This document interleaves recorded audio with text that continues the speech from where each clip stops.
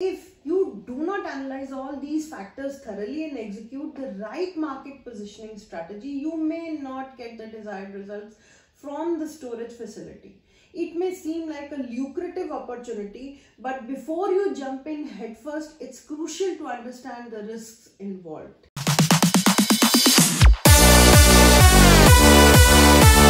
Most important thing is positioning your business. Now, this constitutes of different factors, like first being locating your competitors.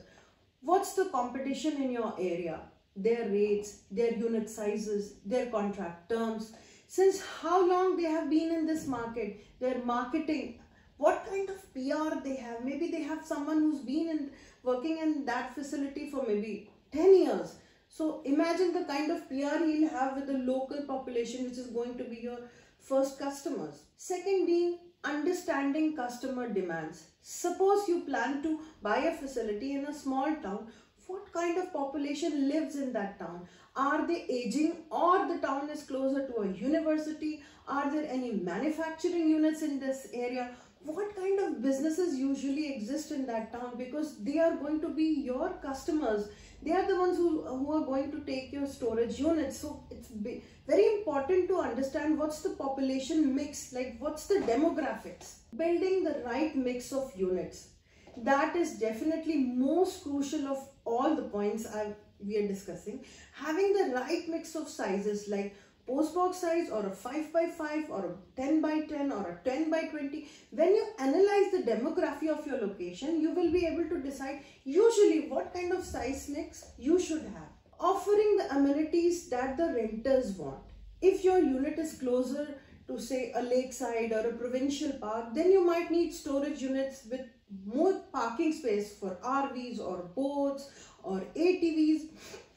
Or if you are on a busy outskirts of a busy industrial town, then you might need more space for like warehouse sizes or like businesses. So create exactly what probable renters in your area are most likely to need for that particular location. Constant need for active day-to-day management. Unlike the common assumption, the management of these units is not at all completely hands-off.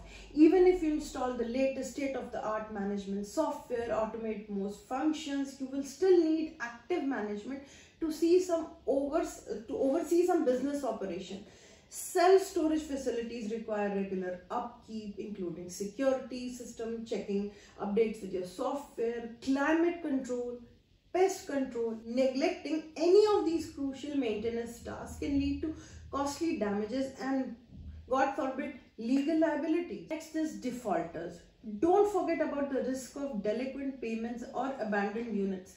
Even with the thorough tenant screening process, some individuals will still fail to pay their rent or abandon their units altogether. This can result in lost income and the need for legal action to reclaim the space along with auction expenses.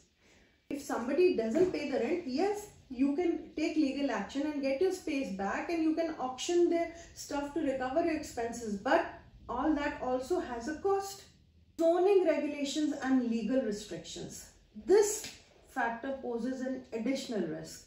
Before investing, ensure you have a comprehensive understanding of the local laws of the town, that particular town, and regulations surrounding the self-storage facilities. Failure to comply can lead to fines, penalties, even forced closure of your business. Competitive industry. Self-storage is a highly competitive industry. While there may be a growing demand for storage units, there is also an abundance of supply.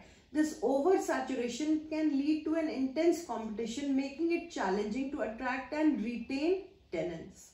Just like any other investment, the self-storage market is subject to fluctuations. Economic downturns can significantly impact demand and rental rates, potentially causing a decline in your investment's value. Risk of oversupply.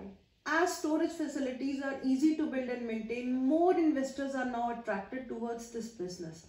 As of now, this asset class is gaining very good attention and getting traction from a lot of new first-time business owners. This creates a potential threat of oversupply, and in not so soon but definitely in the long run. This can intensify the competition and reduce the potential demand for your particular storage facility. Investing in self-storage can be rewarding, but just as like any other business, it's essential to approach it with caution.